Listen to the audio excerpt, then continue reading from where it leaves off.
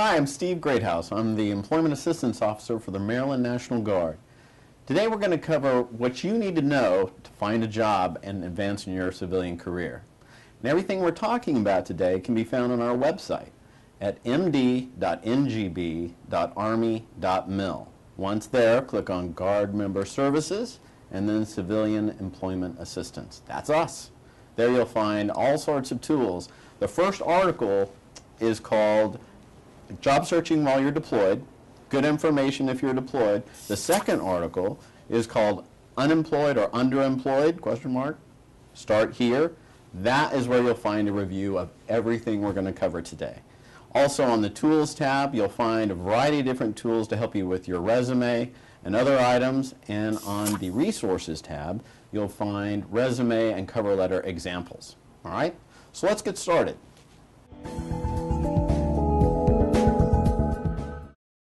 Step one is to watch this video. Use the information that you learned today to either create or improve your resume. If you still need assistance, give me a call or come by my office at 5th Regiment Armory on the 3rd floor in the Education Office. What we'll do there is we'll gather some information about you. We'll figure out what your short-term needs and long-term goals are, and we'll figure out a plan to get you from where you are now to where you want to be. We'll also talk about a little bit more about resumes. We'll talk about job search tips and techniques, how to network, some guerrilla job search strategies. But then we'll develop a basic job search plan. Once we're done with that, I'm going to send you an email with a review of everything we talked about, and I'm going to attach a GSC questionnaire. That's a Guard Support Center questionnaire. What I want you to do then is take your best stab at your resume and that Guard Support Center questionnaire, email those to the email address that I give you. We're going to assign someone to help you really make your resume awesome using those two documents. Then we're going to develop an in-depth roadmap for success to get you where you want to be.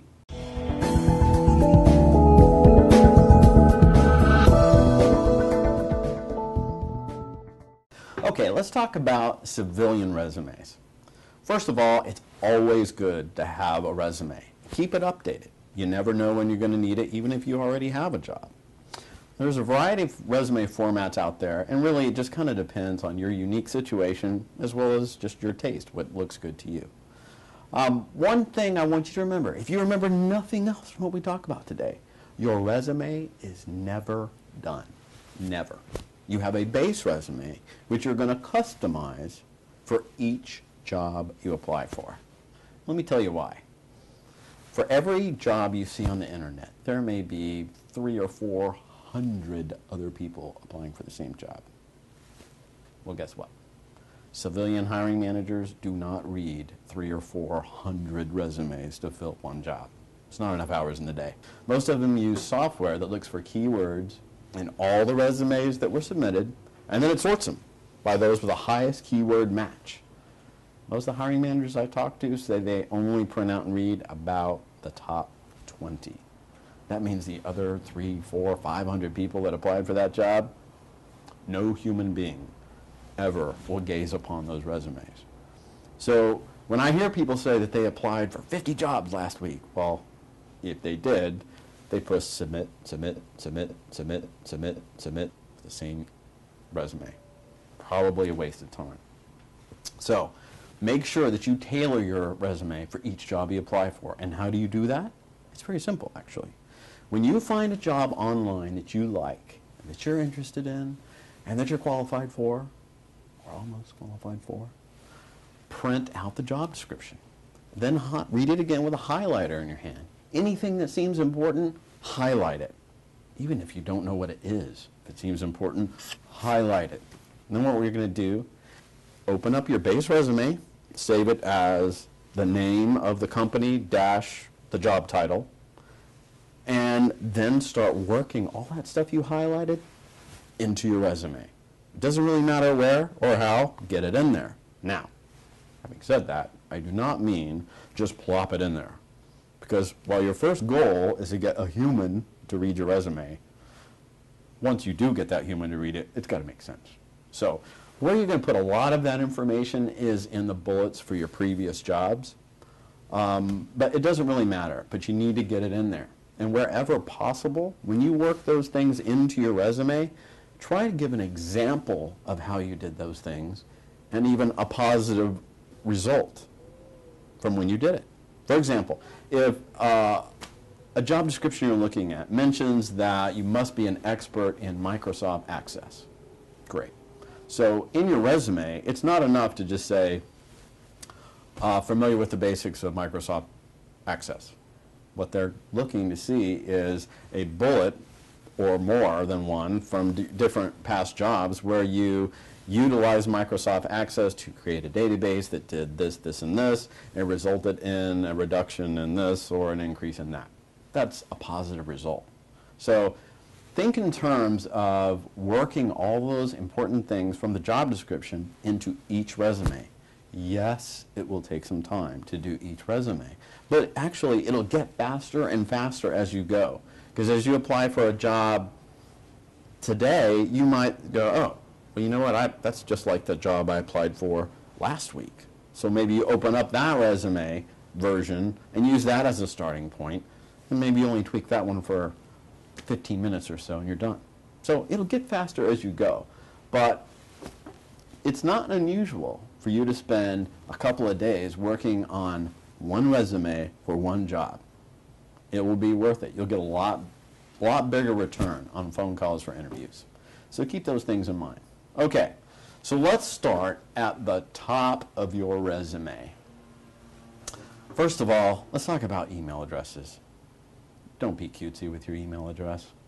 I helped a gentleman one time. His email address was the Irish Gunman 459 at Hotmail. Not okay. How about a combination of your first and last name? Maybe a number or two.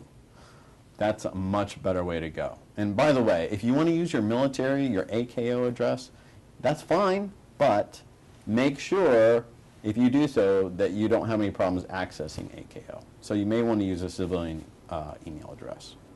Now, so we talked about the fact that your first goal is to get a human to read your resume. Great. You've got a good contact area at the top, all your personal information at the top of your resume, professional sounding email address. Great.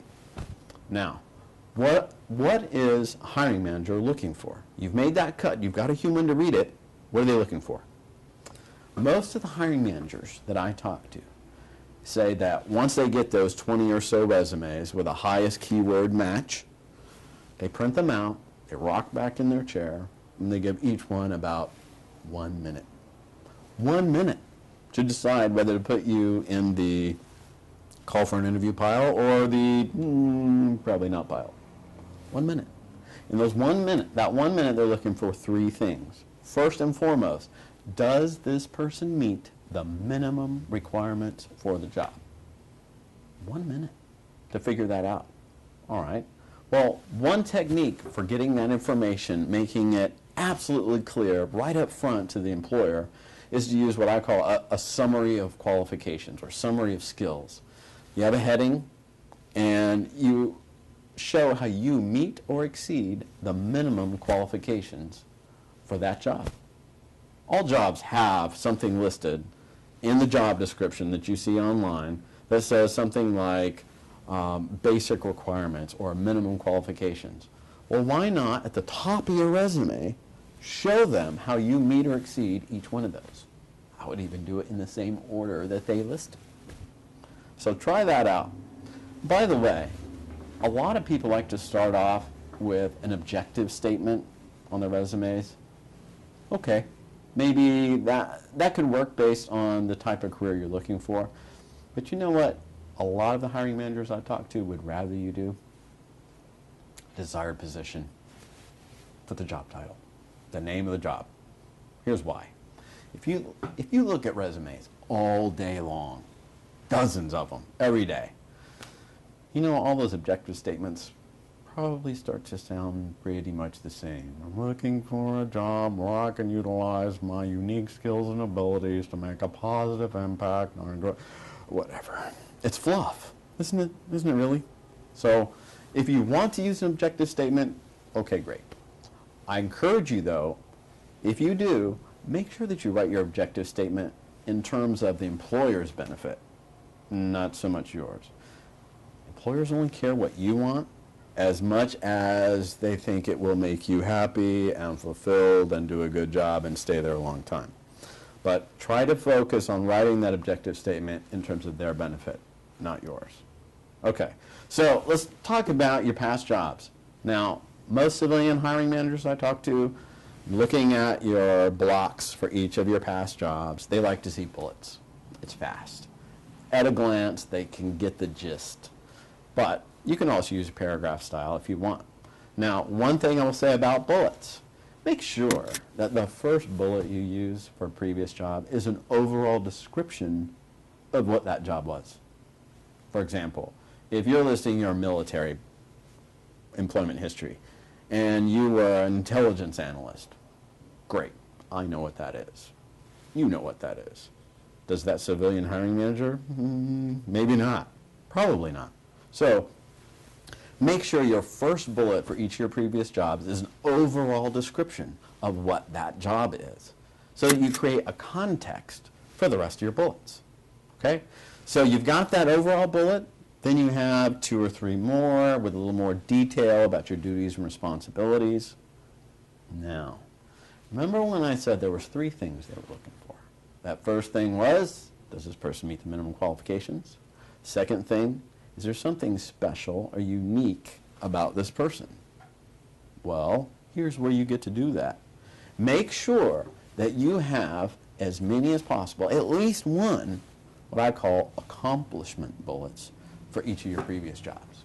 What's an accomplishment bullet? That's where you basically brag about something that you did at your past job that was above the minimum requirement. For example, I created a marketing program for the such and such program, which resulted in an influx of this many new members, something like that. You're basically describing either a process you created or improved and what the positive result was. You could also talk about an award that you received. You could also talk about just something nice that your boss said about you. By the way, your past employee evaluations, great information that you can use to make some of those accomplishment bullets. In fact, here's a freebie for all you military people. If when you put on your dress uniform, you have something up here, some kind of awards. Well, I'll tell you what. Here's one that you can use. Received numerous awards and citations for performance of duties well above the expected standard. That's an accomplishment bullet. You're bragging about yourself. You're a highly decorated soldier or airman. Great. That's what they want to see in a resume. And by the way, if you're familiar with George Costanza and Leaving on a High Note, he's a character from Seinfeld. In one episode in a meeting, he accidentally said something brilliant and clever, kind of funny. And everybody laughed and looked at each other like, wow, he's an impressive guy. And then he knew it would just go downhill from there. So he thought of an excuse, and he left. He called it Leaving on a High Note. Well, guess what? Your resume is the same way. So I would make sure that each of my previous jobs, I ended with an accomplishment bullet. That way, by the time they finish reading your resume, they think you walk on water. And that's what you want. Okay, so you can use bullets or paragraph style. Make sure you have plenty of accomplishment bullets. And by the way, when you talk about your military experience, there's a lot of different ways that you can put that information on your resume, kind of based on your own situation.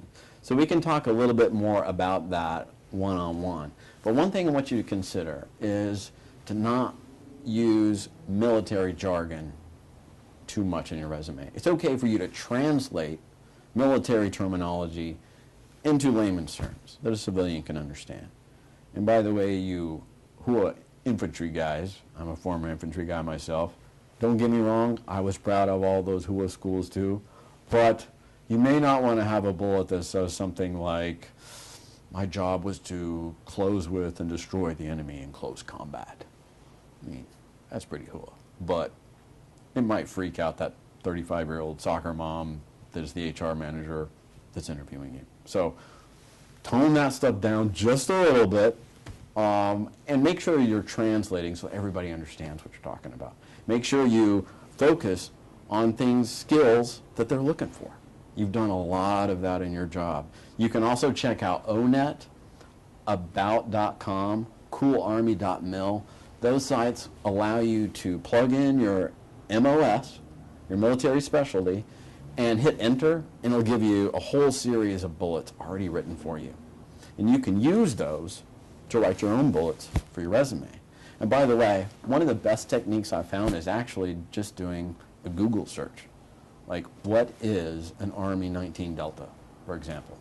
That was my first job in the Army. If you type that in and choose the aboutmilitary.com search result, typically it'll give you one or two very well-written paragraphs in layman's terms that you can use to write 2 or 3 really good bullets. So check that out.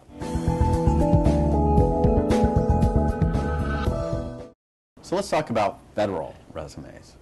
When you're applying for a federal agency, you no longer have to use KSAs. In fact, you can really use any format of resume that you want. But there are some things that you definitely want to include in your federal resume. Now, I want you to use the same principles we talked about for that civilian resume. You're still going to use as many accomplishment statements as possible. You're still going to brag. Give them all the information that you would in a civilian resume, just a little bit different formatting. So let's talk about how that works. If you look on usajobs.com, you can download a federal resume example. We've had the best results by far just using that format. And if you'll notice, it uses paragraphs with complete sentences instead of bullets. Great. So it won't take a whole lot of work to convert your bullets from your civilian resume to complete sentences, full complete paragraphs. You're still using the same principles though. So you're telling them overall what your job was for your previous jobs. You're also giving them as many accomplishment bullets as possible. You're also working in keywords from the job description. But here's some extra things that you also want to consider. For example, for each of your previous jobs, you need to write who your supervisor was, what their current phone number is, the words, yes, it is okay to contact, your salary, number of hours worked per week at that job.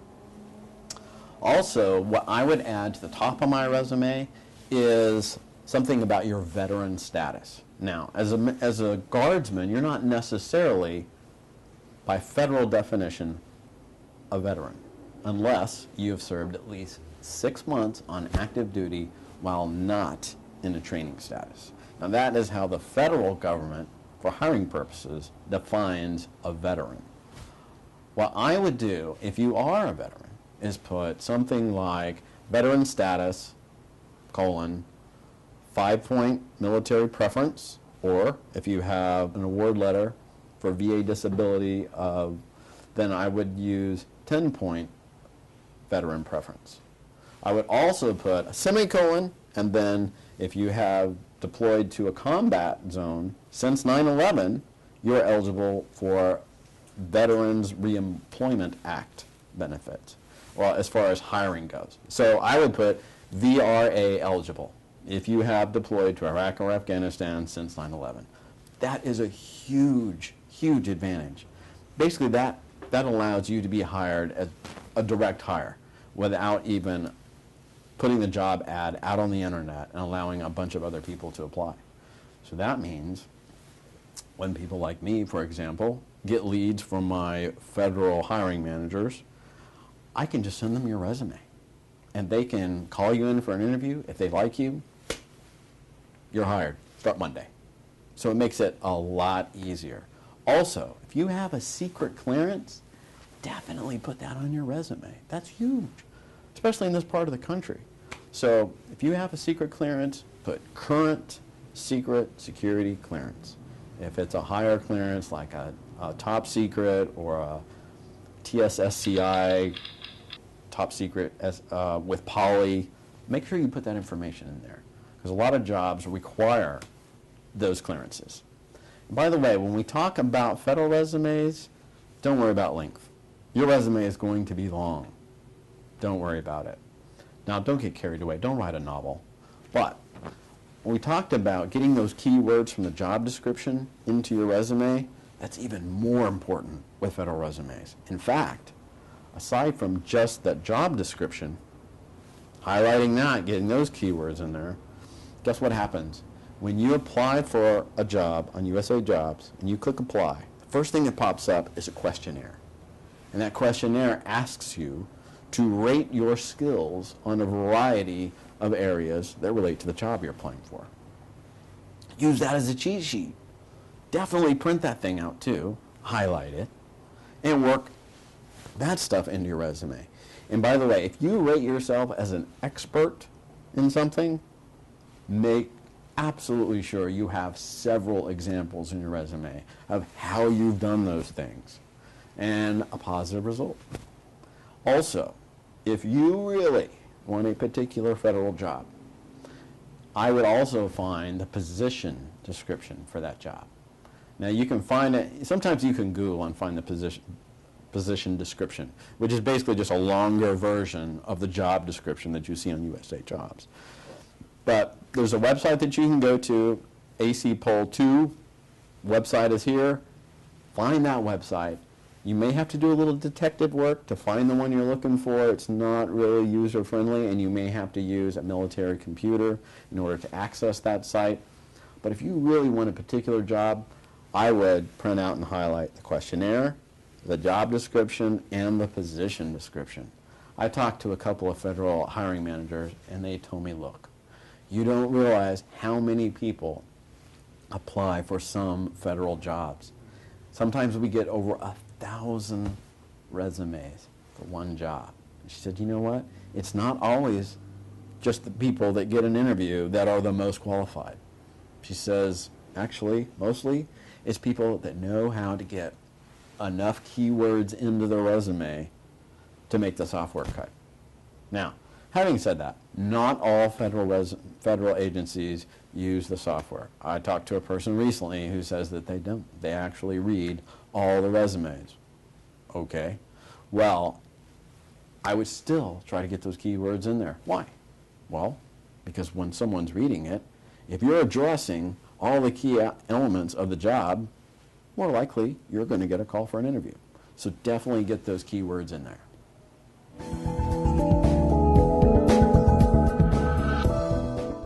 Let's talk about cover letters. People ask me all the time, Steve, are cover letters necessary? When should I use one? Well, the answer is, it kind of depends on the situation. But definitely, if they ask for one, sure, you got to give them one. Now, while a resume is very formal, in a resume you never want to use I or me or my. You just start with the adverb. But in a cover letter, it's a little bit less formal. So you can use those terms, but use them sparingly. And while you want to use a little bit of heart, inject something a little bit personal perhaps, don't get carried away. Keep it pretty professional and keep your cover letter pretty short and to the point. Definitely one page. In fact, what I recommend is an easy, short format for a cover letter. It can be something as simple as 3 short paragraphs. That first paragraph, 2 sentences is fine. That first sentence, say something nice about their company or agency. And then your second sentence, tell them what kind of job that you want, or this particular job that you want at their company. Simple. Second paragraph, this is basically where you're going to give them your 30-second commercial. 5 or 6 sentences where you tell them why you are qualified for that job you told them you want and why you're awesome. 5 or 6 sentences. And by the way, this is your 30-second commercial that you basically need to have in your head all the time while you're looking for a job, in case you run into somebody and you want to network with them. You want to tell them what kind of job you're looking for, why you're qualified, and why you're awesome. 30 seconds or less. Same basic principle with a cover letter. That's your center paragraph. Now, your last paragraph, inject a few words from their homepage of their website. Most companies have some kind of a tagline or their core values that they put on below their logo or something like that. If possible, try to inject a few of those words and maybe even put them in italics so that they recognize them. For example, if you're applying for a job with Booz Allen, one of Booz Allen's marketing taglines is, "We help our customers see, hear, and innovate." Okay, so maybe your second to last line in your cover letter would say something like, "I look forward to the opportunity to assist Booz Allen in seeing, hearing, and innovating on behalf of its clients." Something like that. Why do you do that? Because it makes you seem like one of them already. That's a good thing. Last paragraph or last sentence, ask for an interview. That simple. So cover letter, keep it short and concise, a little bit less formal than a resume, so you can use some me and my and I, but get to the point fairly quickly, use a little bit of heart, and that'll be a good cover letter, a good introduction of who you are. Definitely check out the resources on our website at md.ngb.army.mil. And feel free to come by my office anytime, the 5th Regiment Armory on the 3rd floor in the Education Office. My office hours are Tuesday through Fridays at 08 to 1600.